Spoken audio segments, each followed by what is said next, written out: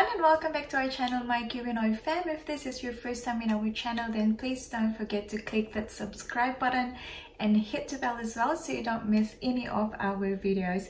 Our channel is all about New Zealand, the things to do here and the places to see, what it is like to live here, as well as random unboxing videos and travel vlogs here and there. And speaking of unboxing videos, a few months ago I've shared an unboxing video about the Brabantia Air Fryer, and on that video someone was asking if I could please show them how to use the air fryer to bake, as there was no bake option. And honestly, I don't know myself because my air fryer doesn't have the bake option as well, so I thought this would be a good chance to actually discover how to use your air fryer to bake, as I know a few people who uses this for baking, although we don't have the similar model of the air fryer or the brand of the air fryer. Well, I could just go ahead and practice how to do it before I decide to make a video and share it to the public, but that is not what our channel is all about. My goal has always been to make our channel honest and transparent. Everything is not perfect and it doesn't have to be perfect, and that's okay. And that is one thing that I am really wanting to change in the culture when it comes to social media. I think it can get very toxic when everyone is trying to make everything look perfect, making it look like their life is perfect and making feel others like their life is a total mess. Because it shouldn't be that way. We should be using the social media platform to encourage others and to uplift those who are in need of some encouragement. Right, so enough of all the drama. Going back into the video for today, I will be sharing to you guys how to use the Brabantia Air Fryer to bake, and we will be making some cheese scones, the keto version.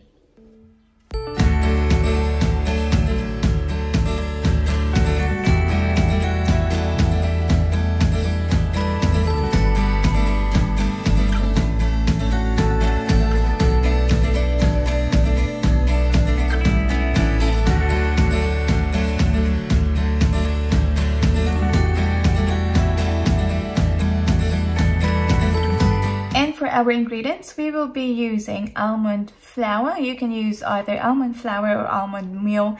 They are the same. The only difference is that almond meal tend to be finer as opposed to the almond flour. So we will need 1 cup of this and also 1 cup of grated cheese. It's up to you what type of cheese you use. I choose Colby cheese. We will also be needing 1 teaspoon of baking powder.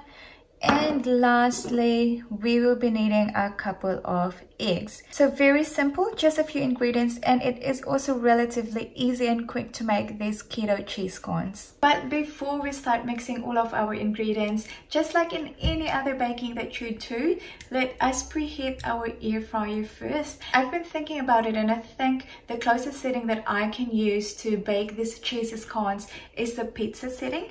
However, the pizza setting on the Brabantia Air Fryer is just at 180 degrees Celsius. You need 200 degrees Celsius for the cheese scones, so let us crank the temperature up and preheat our air fryer. Rightio, this is our air fryer, so let's turn it on and let's choose the pizza setting. Again, we actually need 200 degrees Celsius, so let's go temperature.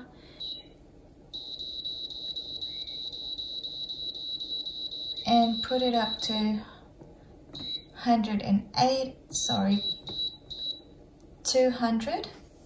and let's bring the time down to 15 minutes from 20. There you go, and push the start button twice to preheat. So while our air fryer is preheating, all we have to do next is to mix all of our ingredients in a bowl, ready for them to be cooked in the air fryer.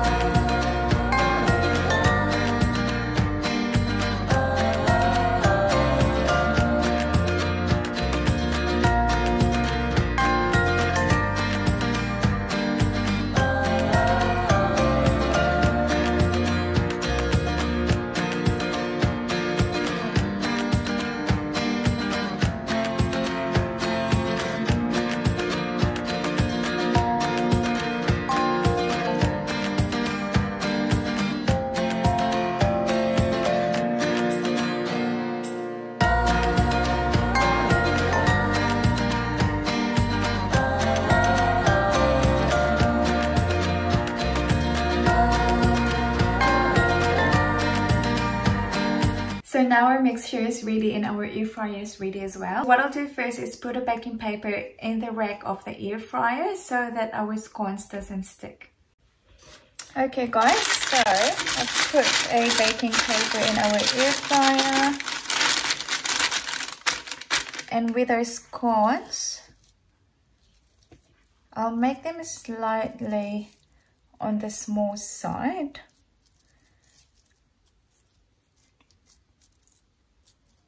So you just make them into sort of a ball. Bang in there, and another one. So I'm thinking I'll just do a couple of these in the 200 degrees Celsius in the pizza setting and see how that turns out first before I do the rest, because I don't want to be wasting all of my cheese scone batter if in case it doesn't work. So again guys, it's on 200 degrees Celsius, 15 minutes. And let's put it back into pizza setting. I don't know what happened there, but it went back to its default setting. Maybe because I'm trying to do the temperature really high.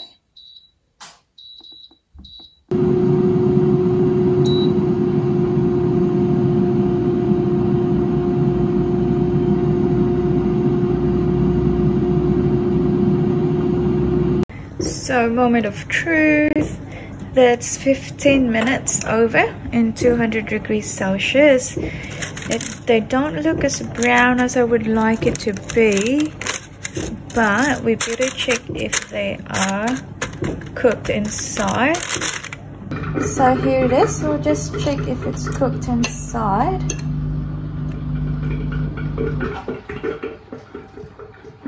Wow, look at that, that's definitely cooked. It doesn't look as brown as your normal scone, but it's definitely cooked. And I suppose we should try it. Some olivani to complement your scones.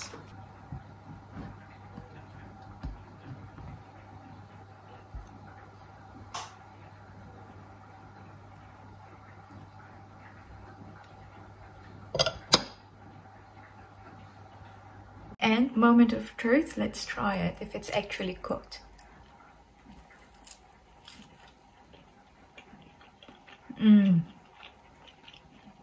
Well, that's definitely cooked and it's still moist. I actually prefer it being cooked in the air fryer as opposed to when I cooked it in the oven. This feels like it's more fluffy and softer. It's really good. It doesn't look as brown as it would normally look when it's cooked in the oven, but it's definitely more moist, it's fluffier, it's definitely cooked all the way through. So I'll just go ahead and put the rest of our batter in the air fryer to cook, and that can be my lunch for work for the next days.